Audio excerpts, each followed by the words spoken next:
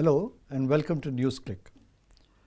Today we are going to discuss something that happened about a week ago to our very own Prabir Purkayashta on a flight from Delhi to New York, when the aircraft had a very unexpected and, in retrospect, hair-raising experience.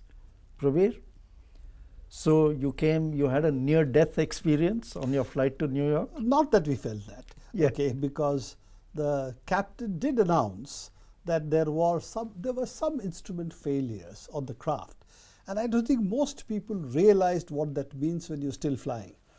I did think that, what does this instrument failure really mean? But the extent of the failure was only known later.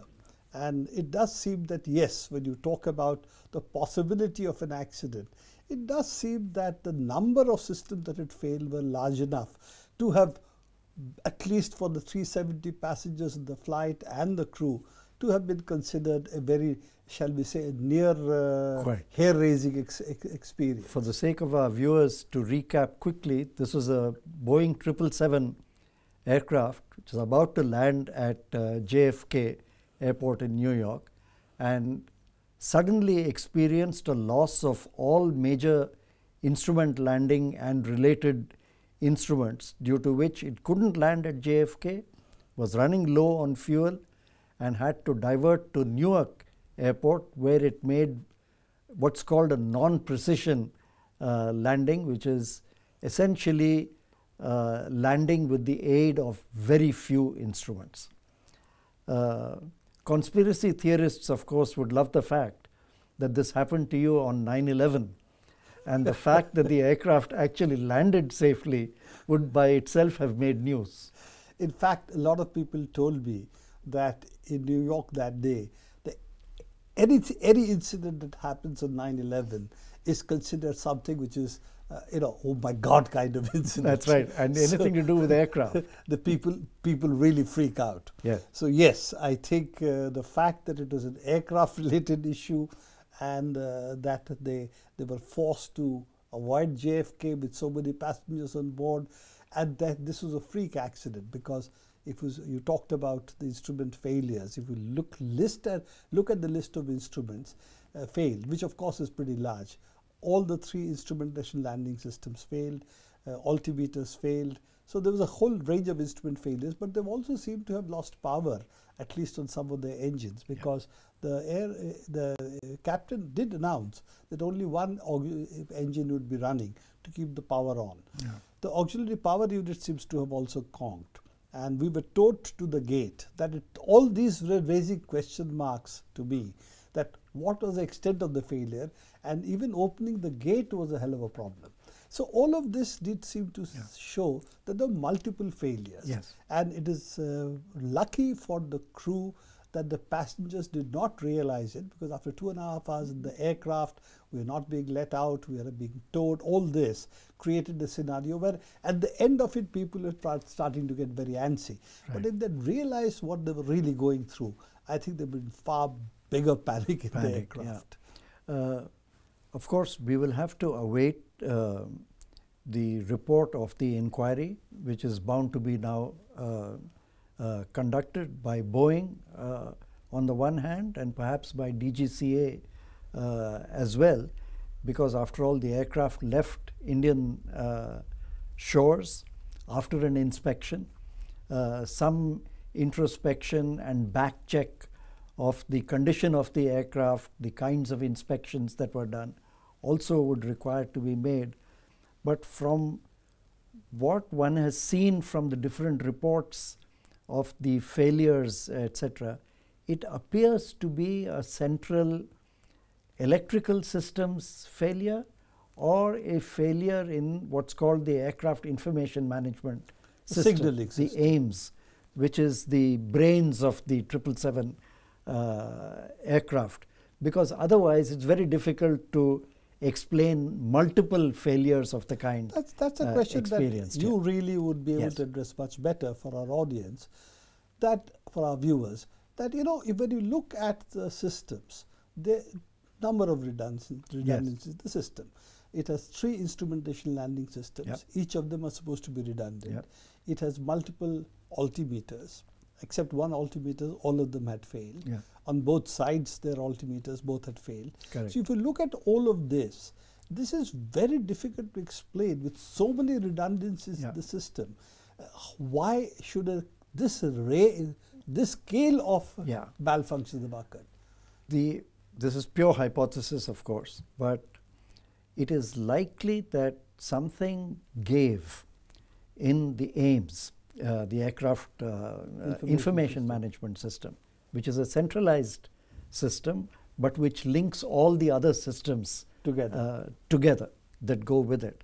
And apparently, I have read comment by at least one pilot who has said that a multiple failure like this is not unknown in the Boeing 777, because when you're on an instrument landing approach, the signal switches from one bus to another, and in that process can trip the system completely sometimes.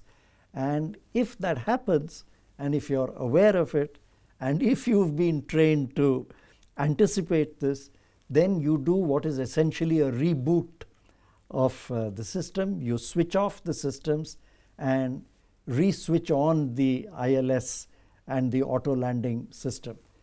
Nobody seems to have advised the pilot. The ATC didn't. The pilot used his instincts and basic flying skills to land the aircraft virtually manually to do this. But this is something that I think Boeing would have to investigate, because if this is known to the aircraft manufacturer, then something should be done to prevent the recurrence of such a tripping, which then trips multiple systems despite the redundancies. So the redundancies have a common bit failure in the information management system. That's right, because that pulls everything together. Yeah, what you're saying is a common bus. That's right. Which can cause the trip. That's right. So that's the common mode failure possibilities in the system. That's right. And that's a very interesting issue, because if the 777 that we are talking about is 9 years old. Yep. So if this has gone on for such a long time, that the system, this particular mode of failure is not unknown, then why something was not done? A. That's right. B. Why is there no guidance under such conditions what to do?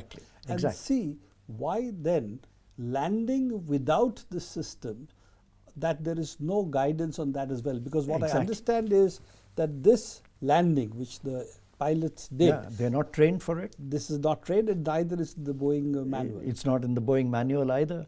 So these are the two aspects which I think need to be looked at. Whether pilot training needs to account for such a multiple failure, and how to train a pilot to handle this, and maybe have some good feedback coming in from ground systems, either from ATC or from somebody else. The ACARS system, for example, which links multiple information sources on the ground, should have been able to give some more guidance to the pilot. Which it seems it did in some sense, because the pilot was coming in a little low. That is just normal ATC guidance saying looks like you're too low. Pilot would have made some correction and then landed. So pilot training is one part.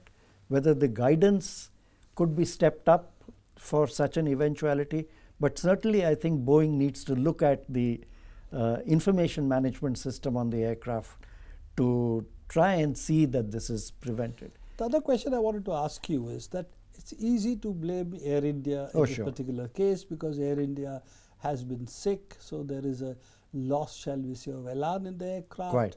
Loss of confidence maybe of the passengers in the airlines itself. But the safety rankings are not bad. But all the latest rankings that we see, Air India ranks along with Air France and a whole lot of other ones. And they're among the top 60 airlines, they're around 40, which actually makes them above Air France, for example. So it's not a bad record, No. though it's not the best record, Yeah. no question. But it's neither a bad record. Yeah. In the other air rating systems, it has 6 stars, and the maximum is 7. So again, it doesn't make it very poor. Quite. So this was not a kind of maintenance failure, because I could understand maintenance failure means one instrument failing. Yeah. But multiple instruments failing, Yeah. systems failing would not be a I would, maintenance however, failure. look at two aspects in this. One is there was a report few months ago about some 777 aircraft. I'm not sure whether it included this one or not, which were grounded for some time because of a lack of spares. And it will be interesting to know whether it was this aircraft or some other.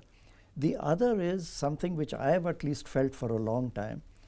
India needs to have a separation between its airworthiness approval agency, which is the DGCA, and its accident inquiry agency, which unfortunately is again the DGCA.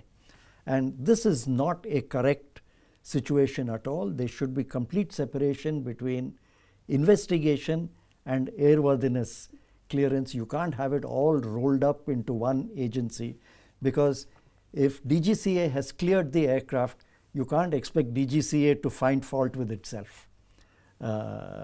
So I think that's something that needs. Problem that initially regulatory agencies had. That's right. They were rolled into the operating agency as well. That's right. Which Because needs to be. We did not have the kind of skill set at the time At to have that two time. agencies. But now we the should. Time has come for this. The last question. The pilots are really to be congratulated on keeping a cool head.